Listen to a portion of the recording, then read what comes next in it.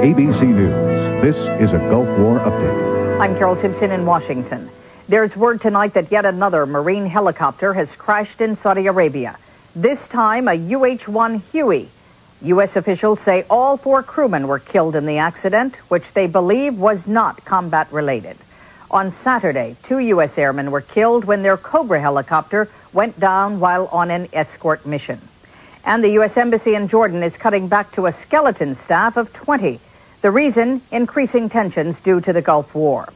And in a travel advisory, the State Department today urged all Americans to leave Jordan as soon as possible. This has been a Gulf War update.